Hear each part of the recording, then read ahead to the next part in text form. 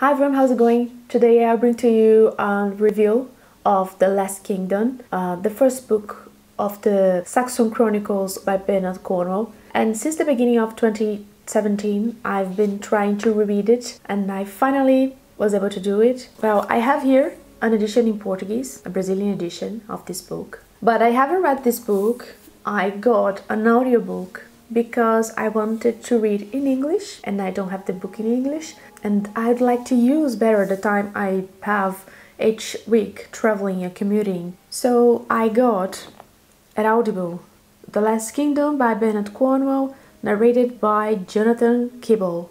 And this narrator, he was very good. I'll talk about it in just a few moments. First, I just would like to tell you guys that nowadays I've been trying to upload more edition reviews instead of book hauls or book reviews or other kinds of videos, because I think that I created BookCravings because I wanted to share information about books, you know, and special information about book collecting.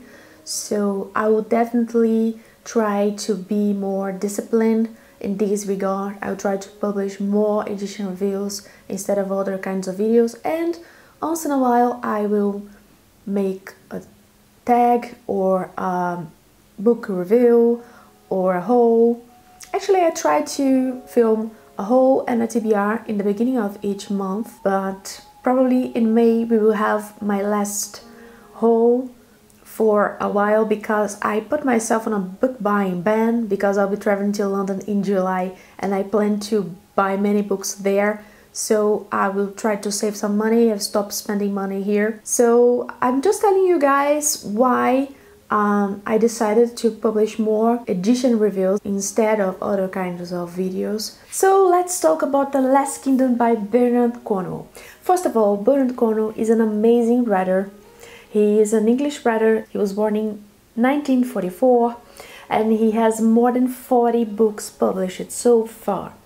The Last Kingdom is the first book of a series called The Saxon Chronicles or The Last Kingdom. This series is known by both these titles. And I read this book, I guess, in 2011, I think so. I have to check it out on my Goodreads. But yeah, it's been a while. And I believe I read the first and the second book, but I'm not sure because I don't remember. And I've been wanting to read these books because I wanted to continue reading the series. So far we have like 10 books published, so I have a lot of reading to catch up with this series. Since I read this book so many years ago, I wanted to reread it, and I wanted to reread it in English. So I got the audiobook and I listened to it. This audiobook is like not a very long audiobook. It's, I believe, 11 hours long, and I read it while I was traveling. It took me like 2 days to listen to it, and it was amazing because the narrator was so good.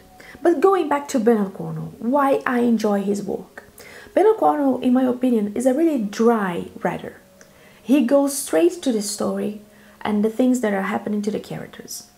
In the Saxon Chronicles, he tells the story of how England fight back the Vikings or the Danes invasion, and he tells how Alfred the Great unified England and resisted to the invasion. It tells a lot about the West Saxon people who fight the Vikings. So West Anglia, Northumbria and Mercia were invaded, and the last kingdom resisting the Danes, the Vikings, was Wessex.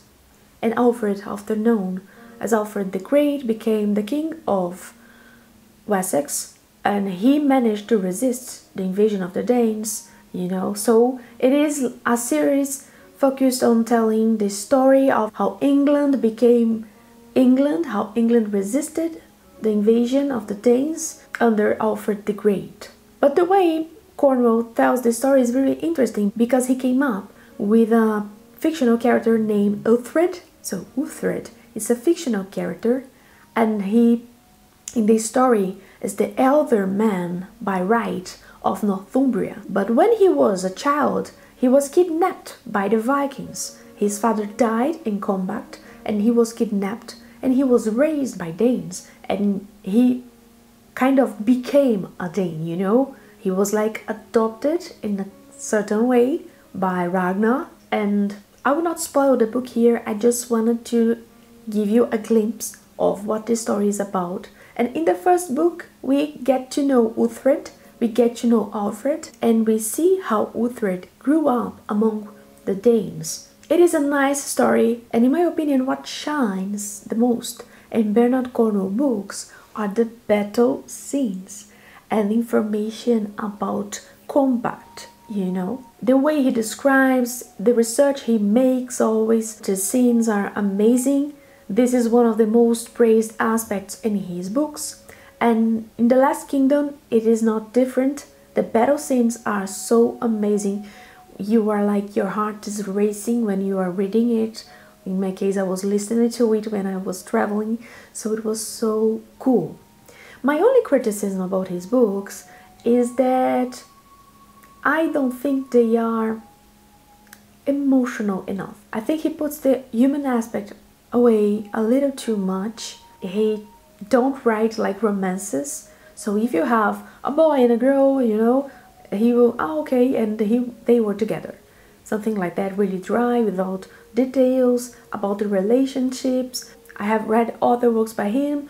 I read his retold history of King Arthur. Actually, is the Warlord Chronicles. I read the Warlord Chronicles about King Arthur, and I felt the same. The books are great, but there is a human aspect. There is so much dryness and in the language, in the way he describes human interaction, and yeah, and I enjoy this aspect, of this human aspect in stories and the way people relate to each other. So this is a criticism of his book, but still I give The Last Kingdom 5 shining stars. I gave it the first time I read. I was thinking about giving it 4 stars, but no, I kept 5 stars because it is a great book, and when it ends you feel you must grab the next book. I usually love the first books in a series. It is not strange at all that I love this one because it's the first one, it's the book in which we are introduced to the main characters, and I plan maybe to start reading the next one in May or in June. I don't know, my TBR is crazy so far. This month I'm so late with my TBR, I don't know if I will manage to read everything I wanted to read. I have many papers to finish, many stuff to do, a lot of work. We have some holidays here in Brazil. The next days, maybe I'll be able to catch up with my TBR.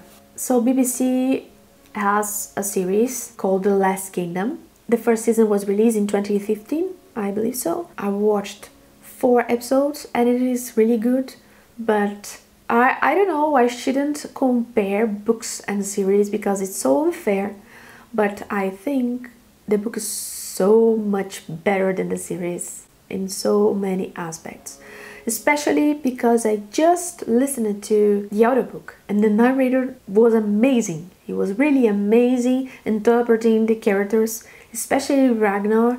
I think in the series Ragnar was so weak, so blah, and in the book he is such an amazing character. I don't know, I have mixed feelings about the series. I will continue watching it because I think it is a good series, it's nice entertainment, but I believe the books are really, really better than the series, especially because, for example, in the series there are some battle scenes, but they pale in comparison to the descriptions Bernard Cornwell makes. So it is like impossible not to compare The Last Kingdom with the Viking series, which I love and I think so much fun, you know. So I'll continue watching it. If you have watched the series, I think you should give The Last Kingdom series a go, because the books, in my opinion, will be much better than the story adapted to television, because books are books and we love books and books are so much better than TV, in my opinion. Okay, I love